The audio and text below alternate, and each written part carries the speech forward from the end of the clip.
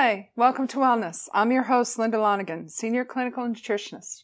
I'm here to show you the very best your community has to offer in health, fitness, well-being, nutrition, amazing people, and wonderful events. Today I'm joined by an amazing woman, Christine Egan. Welcome, Christine. Thank you, Linda.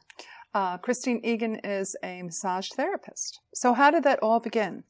Well, back in college, I've been playing soccer since I was young, and I tore my ACL. And when I was going through therapy and all, I met a massage therapist. And it was I knew I wanted to help people, so I was either going to do massage or maybe physical therapy, and I took the route of massage therapy. And that's what you did. And that's what I did. And I wanted you on the show because when I came in for a massage, I could see that you're extremely experienced and in tuned, and your environment at Sarah's House of Health is extremely serene and tranquil. And I felt that I could just like relax and escape just to another place and just release all my tension. That's how you feel when you walk into Sarah's House of Health. It's just, everybody says it's just, they walk in there like, this is a nice, relaxing place to be. It absolutely is. I agree. So I'm very curious. What is the difference between a Swedish massage and a deep tissue massage? A Swedish massage mostly is mostly like on the top. You know, it's topical. It's not as deep. Okay. And what the Swedish is good. It doesn't matter if you're getting a light massage or, deeper. Right. You know, everybody has their own preferences. Sure. But when I do a deep tissue, I use more of my elbows, forearms. Okay. You're really getting into the muscle structure itself and getting some knots out and just cleaning everything, pushing everything out. So wonderful. And then with the deep tissue, what kind of people would be benefited by Swedish versus deep tissue? A lot of people with a lot of knots. Stress, athletes, and it all depends over, so many years of me doing this. It's a personal preference. A lot of people don't like that deeper pressure, which is fine. You benefit from it, whether you're doing deeper or just, superficial light stuff. Sure, absolutely. And how does it exactly work with massage? How does it help us? There's a mechanical response, which is obviously as you're massaging people, you're getting the blood flow going, you're getting all the lymphatics, system, you're helping out the lymphatic system, you're cleaning everything out. Right. You're just helping all the, you're helping your body, you're helping your skin even, doing this. Right. And then there's the relaxation part. Who's not stressed out these days? Who needs to relax? We all need to take care of ourselves and just take some time and get a massage. Right? No, absolutely. And as well, you go to the home for people. I do travel home. I started out way back when I first started just going to people's houses. I've worked at many different spas with chiropractors and all that kind of thing, But now I have the office too, but I still go to people's houses when they need me. Yeah. You were telling me a story about a little boy you're working with. Yeah, I've been working with a little boy that has CP, and I go to his house. It's cerebral palsy, and I've been working now with him for 6 months, and it's benefiting him. I'm sure it is. And it's nice for me to go to their house so they don't have to take him and, travel. Right. So it's easier. Yeah, and what I felt was very interesting is you do all kind of specializations. You're gifted because you custom design each massage for each individual, and you're a phenomenal listener. You really listen and you're in tune with each person's individual needs and who they are before they even enter your space.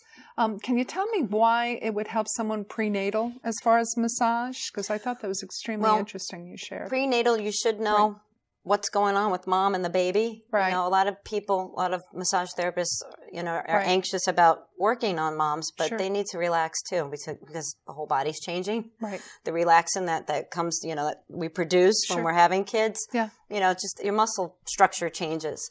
So you kind of need to know what's going on with mom, to give them a better massage and know how to make them comfortable and, and relieve their stress and anxiety. Because, when you're first time mom, it's, it's stressful.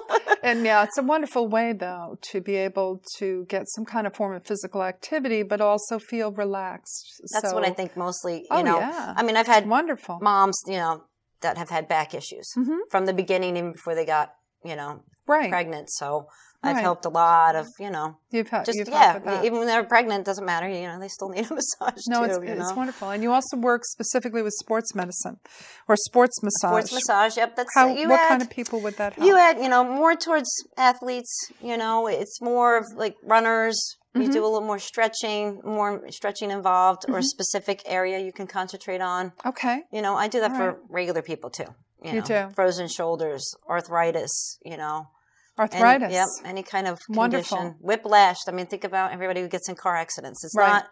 It's just not to just relax. It's more to take care of common, everyday stuff that we go through, And it actually helps the lymphatic system, right? It actually moves it around. So especially on your legs, because the lymphatic system relies on your legs to push everything, up and out.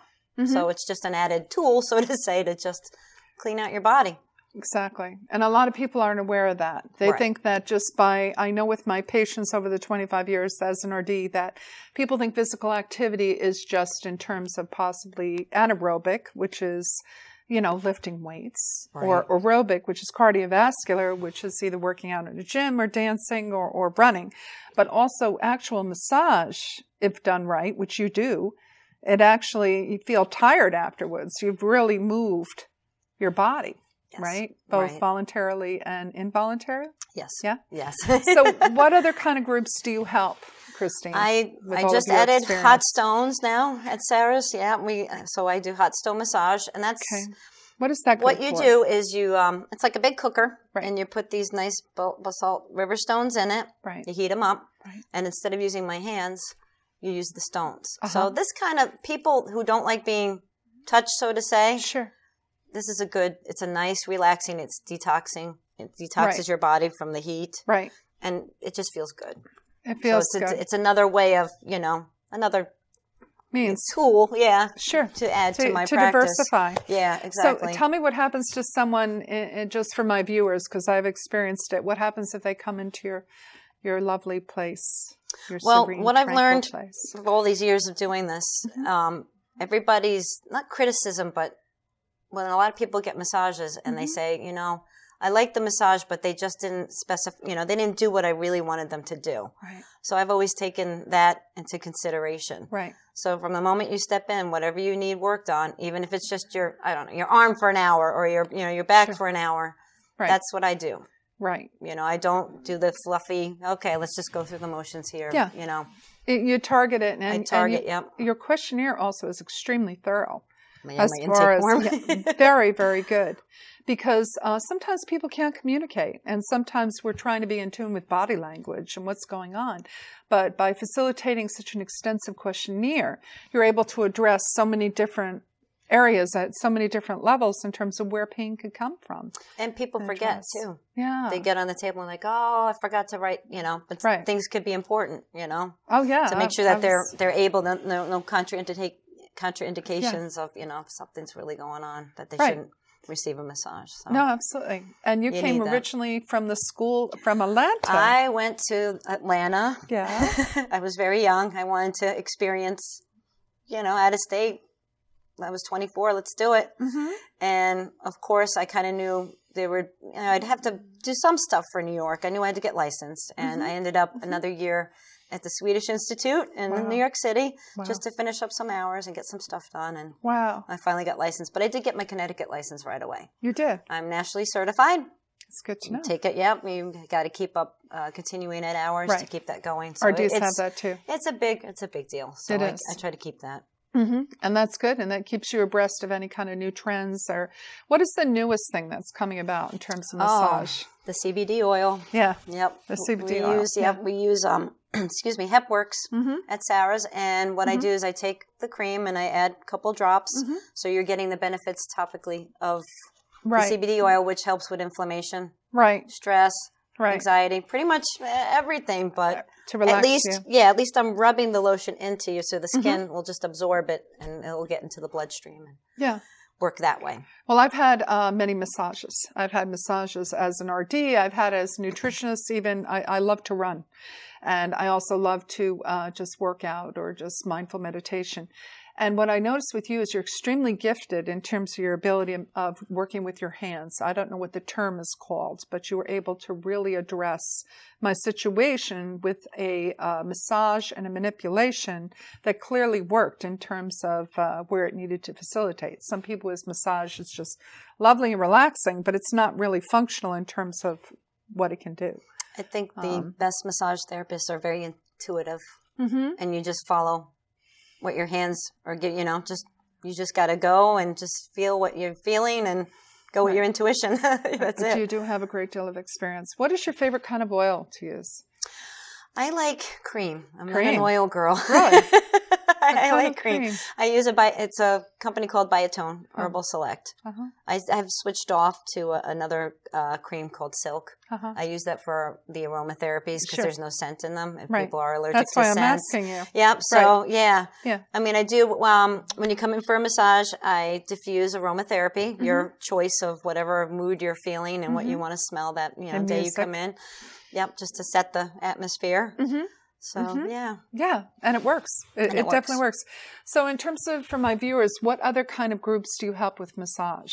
You indicated about sports, prenatal. I do the sports, prenatal, hot stone, reflexology, I know. I can do that. Wonderful. Which is I work with older clients. I work with younger clients. I work on kids. I work, work on everybody. You work with kids in terms of, I had read a lot of articles, and because I work with kids that have ADD, ADHD, or on the spectrum, have IEPs, and I read articles in terms of how massage can help them. In terms of the process of focus and concentration. Yeah. Is that true? It is true. I just saw something at in one of my journals, the massage journal, that said, the studies are showing that. Just recently. That's funny. To make them in tune in terms of their focus and concentration. I see more of the younger kids, meaning athletes, that are just overusing their muscle. Yeah, it's not good. Sure. Too much. No, absolutely. Too much, yeah. Well, I have to thank you so very much for you're being welcome. here. Thank you so much for having me. You're so gifted, Christine. Thank you. And I have to set up for another massage. Definitely. Me too.